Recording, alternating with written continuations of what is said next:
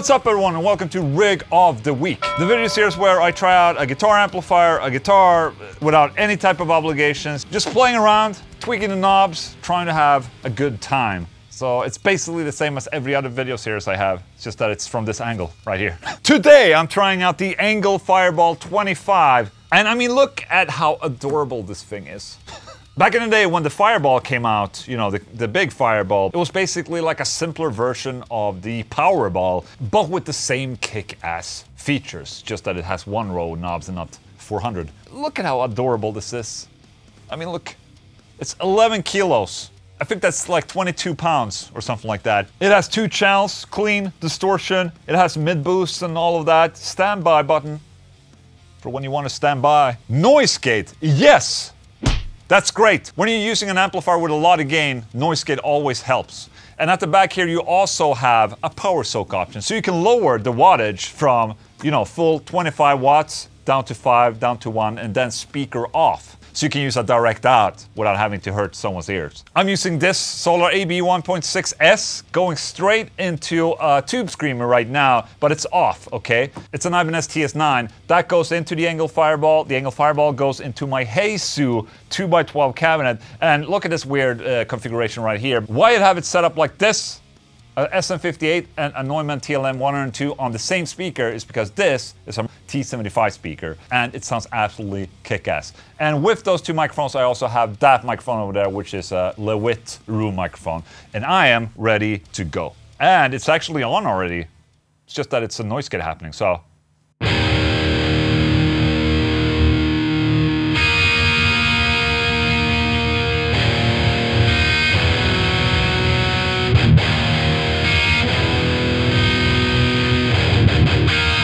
I forgot my Coke bottle over there. Alright, so right off the bat we're on the lead channel, okay?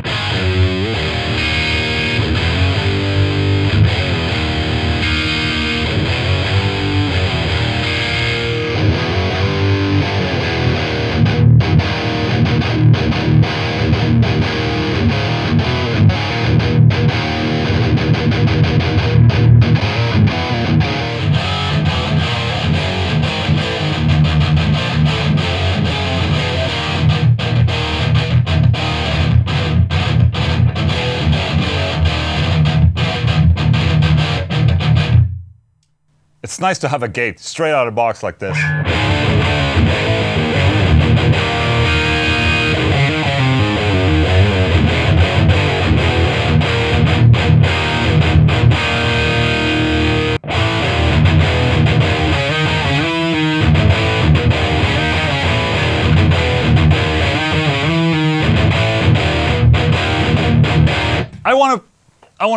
I wanna switch out my guitar pick real quick. What's this? 1.0, okay.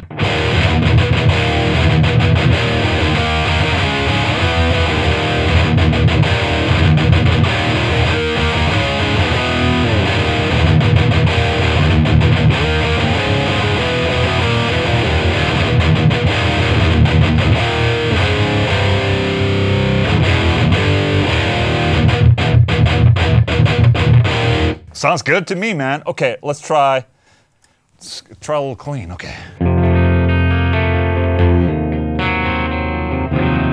Okay.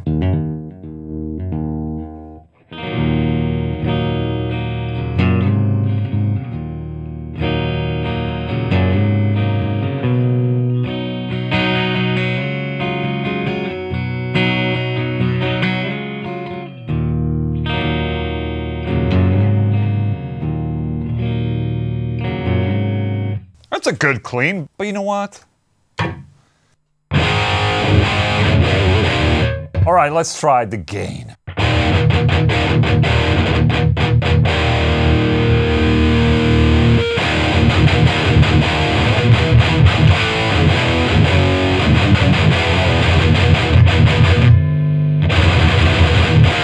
Okay, now the gate is on maximum. It's just at the limit of, you know, getting out that amount of gain right there.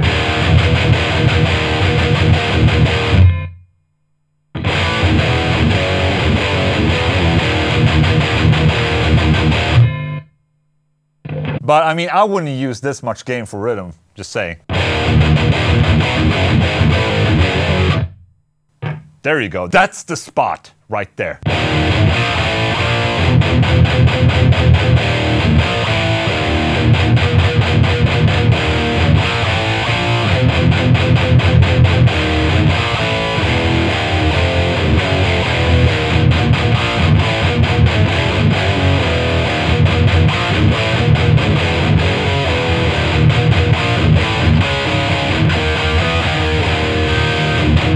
Okay, then we have something called mid boost. Let's just click that.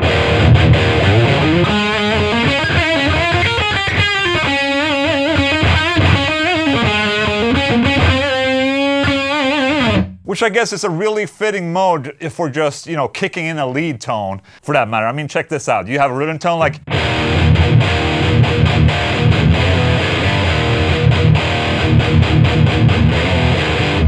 my head, that's the verse, and then you kick into lead like.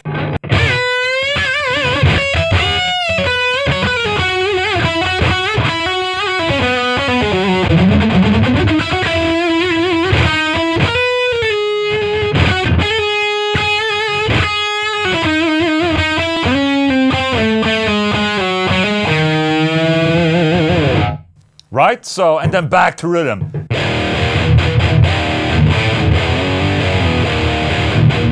You get the idea. And these modes are obviously like foot switchable, if you're into that, so.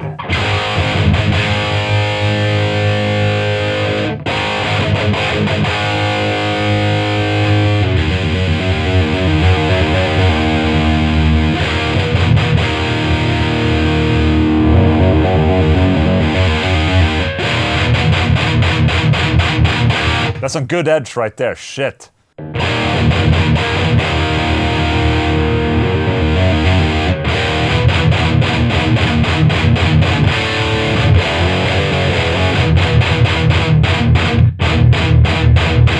That's a good chug. Okay, let me just try out a boost. So this is my Ibanez Tube Screamer TS9. Let's go.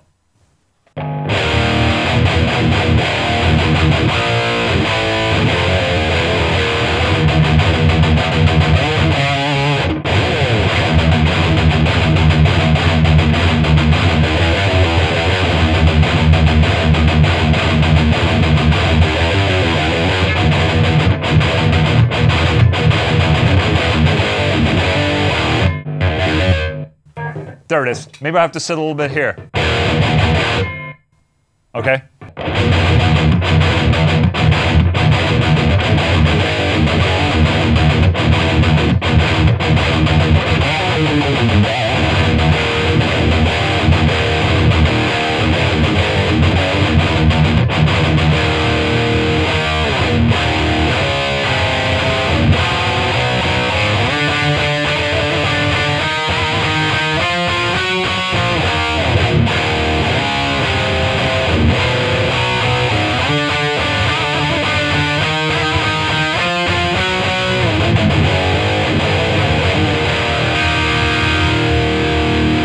Mid boost. Oh, solo.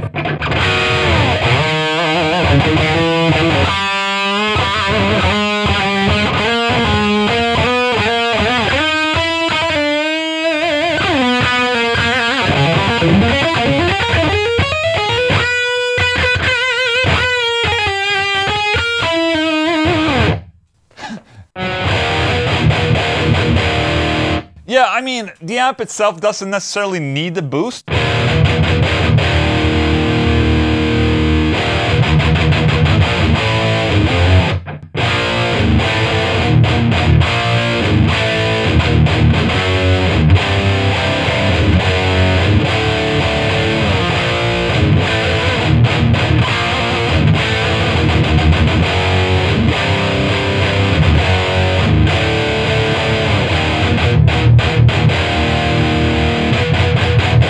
It's a very tight and saturated type of distortion, but I mean, if you want to get the real thrash tones going, you might as well, you know, drop down the lead gain a little bit and just have a little boost happening.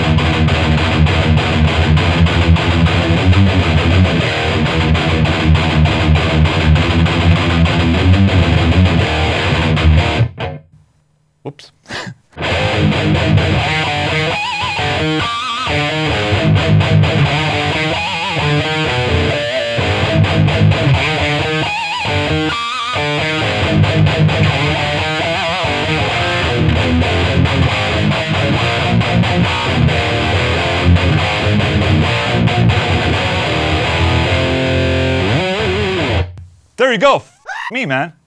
I mean, even at this point, it's very, very loud. I have it at about under 9 o'clock. Let's just go a little bit higher.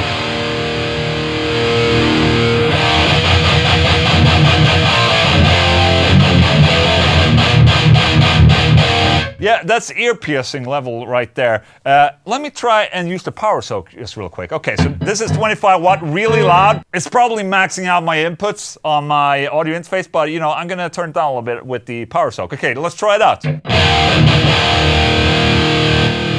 5 watt.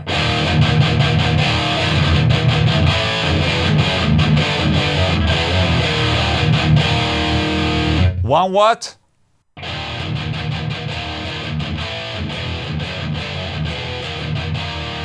Speaker off.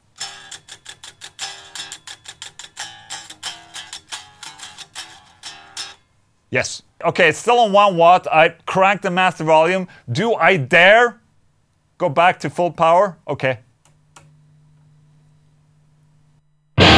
Yes, very loud. Okay, now I know it's very loud. It was hurting my ears. Unfortunately, my dB meter is still not working, but I can assure you that was loud. So there you go. That's the ENGL Fireball 25 for you. I think it sounds absolutely kick-ass. It's about 900 euros, $900 maybe, a grand in the US, but I think in Europe it's 900 euros. It's a pretty solid price. I mean, it's made in Germany as well, so made in-house with ENGL. I think it's a good package. You get that ENGL type of distortion happening. You get the noise gate, that's nice. If you want to push it just a little bit more, use an overdrive, you're set, you're good to go. If you enjoyed this video, maybe consider subscribing to my channel. Thank you so much for watching, guys, and see you next time. Thank you.